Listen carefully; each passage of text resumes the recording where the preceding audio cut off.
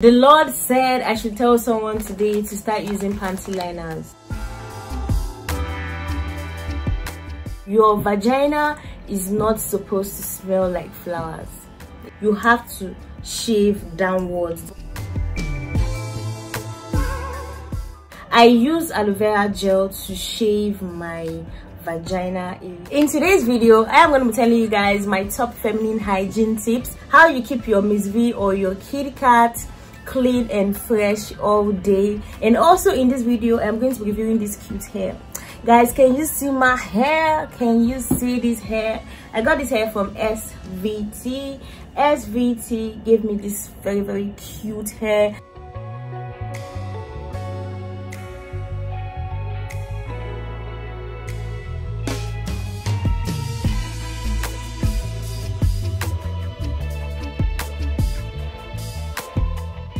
If you do not want to wear the hair like this, you can apply some conditioner to bring down the curl. What you need is a spray bottle with water. There's water inside this bottle, and then I'm going to be adding my leave-in conditioner. This is the Dark and Lovely leave-in conditioner. I'm going to put the conditioner into this water mixture, and I'm going to spray it on my hair to bring down the curls. Okay.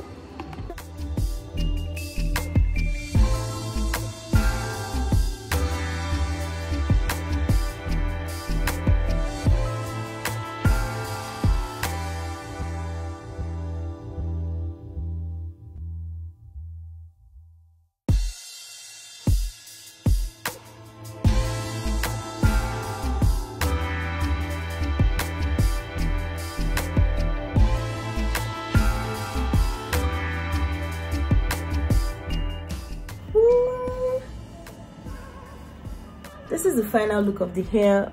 You can see how natural this hair looks like. I love this hair so much.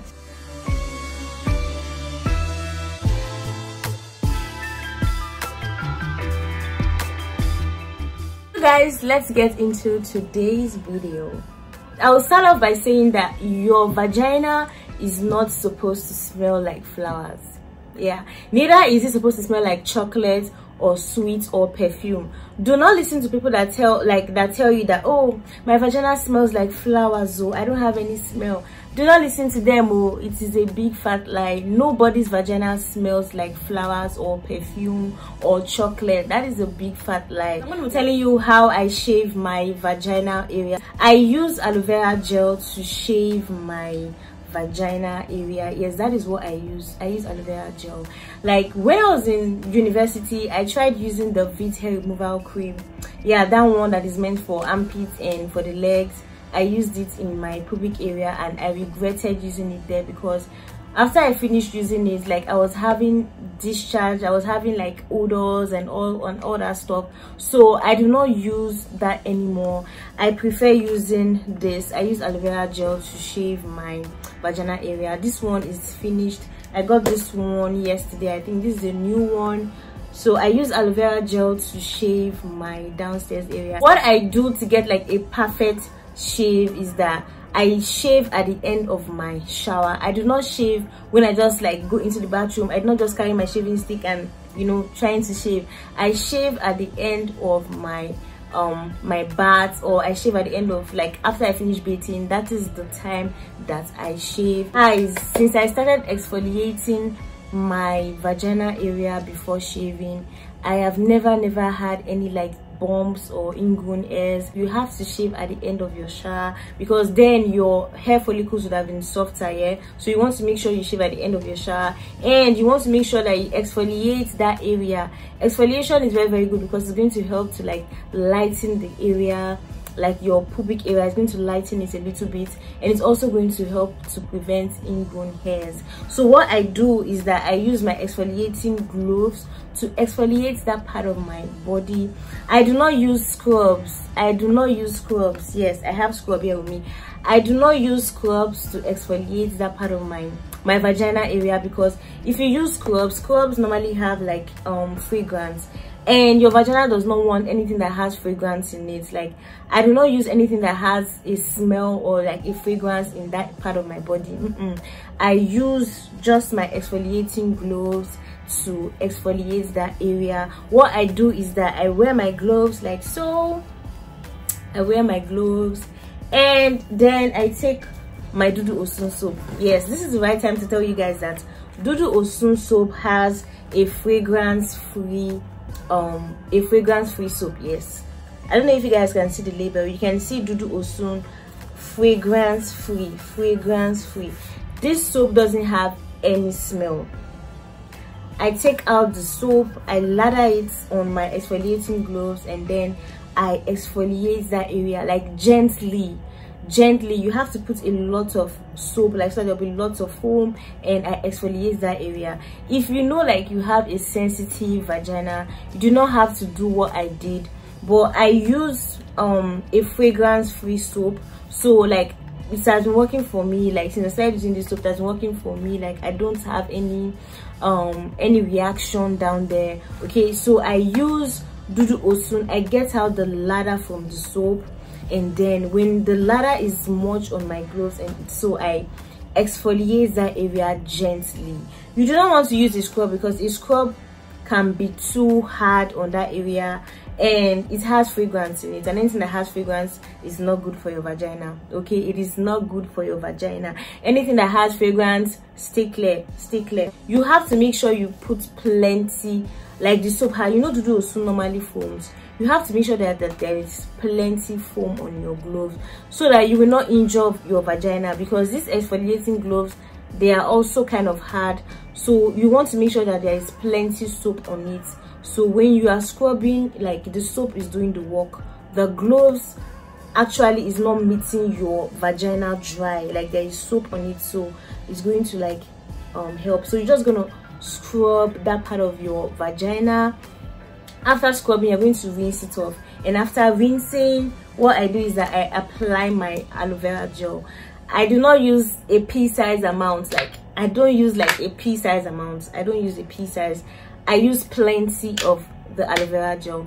I put the aloe vera gel there, then I take my shaving stick. Yes, I take my shaving stick. This one is a 2-blade razor, and it's 5 in a pack. So I take my razor, and then, guys, I shave downwards. That is what I do. Do not shave upwards. I know some people might be tempted to shave upwards, but do not shave upwards. You have to shave downwards. This is how the hairs are going. The hairs are going downwards, so you shave downwards, and then you shave side to side. Like, you shave downwards, you shave side to side. So that is what I do. But if you are not a big fan of shaving, maybe you don't like shaving, or maybe your religion don't permit you to shave, or you don't just like shaving for any reason, you can actually trim the hairs. When I was in secondary school, I did not know how to shave at all. So what I did then was to use a scissors. I use a scissors, not this one, but like a smaller one. I use the scissors to trim the hairs around my vagina. That is what I did. I use the scissors. So if you are not really a big fan of shaving, you can use the scissors to, like, just shave around, just to keep that place trimmed, and so that your vagina can breathe. You know, your vagina has to breathe. Hairs can trap in heat and odors and everywhere, like, it's just going to be nasty. So you have to make sure that you trim the hairs, or you shave it, or even if you don't want to shave at all, then there are ways you can, you know, take care of that area that it is not going to smell. So that is just what I do when I'm shaving, and it has really helped me a whole lot. Make sure you scrub around your vagina. Do not actually scrub the whole, like the main.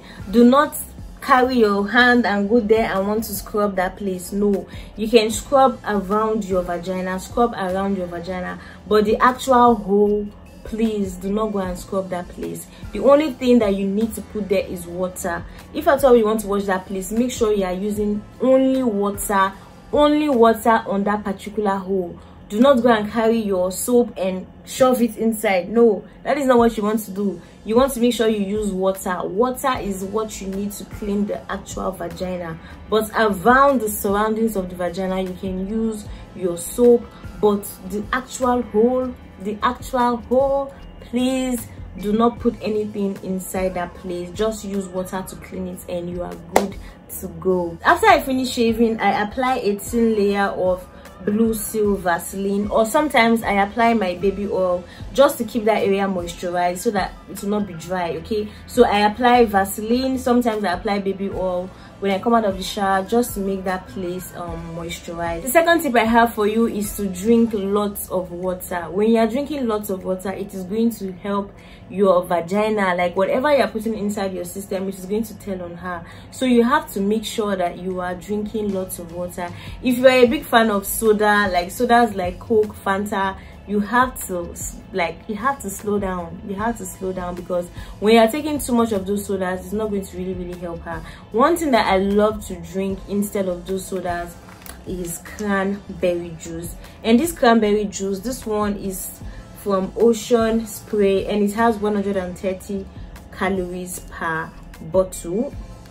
It has sugar in it. Yes, it has sugar, and it also has vitamin C, 100% vitamin C. I actually love taking cranberry juice instead of sodas. Cranberry juice is way better than drinking sodas. Unsweetened cranberry juice doesn't taste nice at all, but it contains a lot of vitamins. Like, it is going to help with UTIs, like urinary tract infection. Taking cranberry juice is going to help with urinary tract infections. That is one thing I love about cranberry juice. The next tip I have for you guys is to take your shower 2 times in a day. Guys, you all know that I went to NYSC camp. I was literally bathing only once in a day because the conditions were not favorable for me to shower 2 times in a day. Like, it was not favorable. You know, sometimes there will be cold in the morning and then there will be cold in the night, or maybe there's too many people in the bathroom. Like, you cannot bathe. Like, when I was in camp, I barely bathed 2 times in a day. And I was just like, oh my god, I cannot wait to leave this place so that I can take good care of myself. Okay, so bathe 2 times in a day. When you are bathing 2 times in a day, it's going to help to eliminate odors and smell. Make sure you are showering 2 times in a day. Do not go out to work, or maybe you go out, then you come back home and then you sleep like that. Make sure you bathe 2 times in a day. Another tip I have for you guys is to wear cotton pants. Cotton pants are actually the best, guys.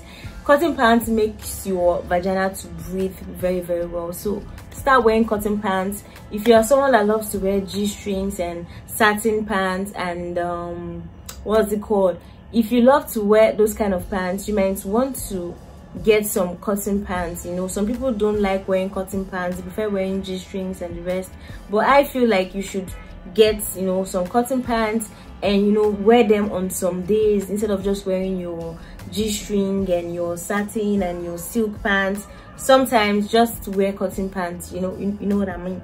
Okay, so I have here with me some cotton pants. And guys, also make sure you change your pants every 3 months, or at most 5 months. Try and get new sets of pants every 5 months. Like, dispose of the old ones and get new ones. Invest in yourself, guys. Another tip I'm going to give you guys is that when you're going to bed, try and sleep without your underwear. Yes, when you're going to bed, try and sleep without your underwear, because just imagine in the morning time you wear your underwear, right? Throughout the day you're wearing your underwear, the following day you're wearing your underwear, like every single day of your life you're wearing your underwear. What time is your vagina going to like breathe or like have some space? Okay, so the best time to allow your vagina to breathe and you know, like be happy is in the night time. So make sure in the night time, do not wear your panties to sleep. Sleep without your panties. You can just wear like your night wear, but just don't wear a pant. Like, let her breathe. Even if you are not used to it, try it first, and maybe with time you would get used to it. Okay, the Lord said I should tell someone today to start using panty liners. Start using panty liners. Start using panty liners, guys. Panty liners are something that you have to start using. I am serious, guys. If you start using panty liners, I'm not sure you can ever stop using panty liners, because panty liners like are a game changer. I wish I knew about them earlier when I was in secondary school. I knew panty liners later when I was in the university, but I wish I knew them earlier, because panty liners are really nice. Like, you know how when I was younger, I like after my period, like, okay, I do not want to wear a pad after my period because I'm tired of wearing pads, so I'll just wear my pants, and then the leftover dark blood discharge from your period, everything is just going to stain the panties, stain my trouser, every single thing. I was like, yo, there has to be something that a girl can use at the end of her period to like collect all those discharges and all those things. And then I found out there is something called panty liners. Guys, if you're not using panty liners, you have to start using panty liners. Panty liners are a game changer. You just, let me show you guys what it looks like. Okay, they are like small pads. They are like small pads, so you can use them at the end of your period.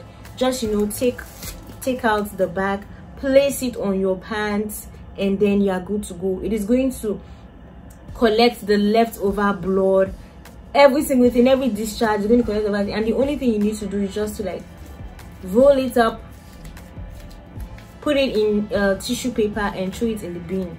Do not put this inside your toilet because it's going to clog your toilet, but wrap it off and then throw it in the bin. The same thing when you're using wipes.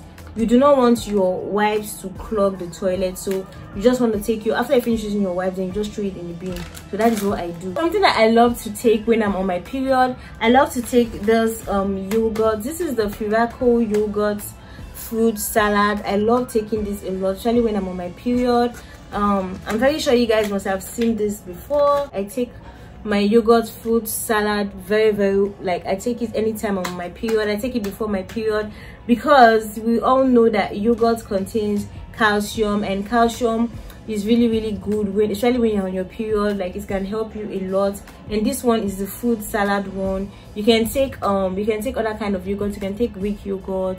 Just take yogurt on your period. It's going to help you a whole lot. So another thing that I love to take, especially when I'm on my period, is the Hutessa black olives. These are black olives, and I think this is what is called babadudu in Yoruba or in Nigeria. I'm not really sure, but these are whole black olives, and I love taking them when I'm on my period because they help me a lot with constipation, and it contains salt. So when I'm taking this, I'm usually very careful because it contains salt, and you know, when there is too much salt, especially when you're on your period, it's not very good. So I just like take two, I rinse it out, and then I eat it, and then it helps me a lot with constipation. Whenever I take olives, I go to the toilet really well, and on my period I tend to get constipated a whole lot. Some people on their period, they go to the toilet more frequently, but my own thing is different. Like, on my own period, I get constipated. Whenever you're on your period, make sure you are drinking lots of water.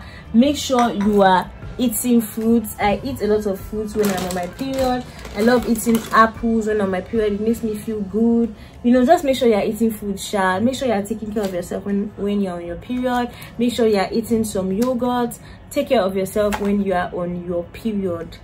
I think we've come to the end of this video. Make sure you check my description for the details of this hair. Guys, you can see I have been talking for the past 30 minutes, and look how this hair is. This hair is so beautiful. Like I said, this hair is 16 inches deep wave, and it has a natural black color. You can see how sleek it is. It looks like it's coming from my scalp. This hair is so nice. Make sure you check my description for the details of this hair. SVT Hair, thank you so much for sending me this cute hair. I love it so much. I'll see you guys in my next video. Until then, bye.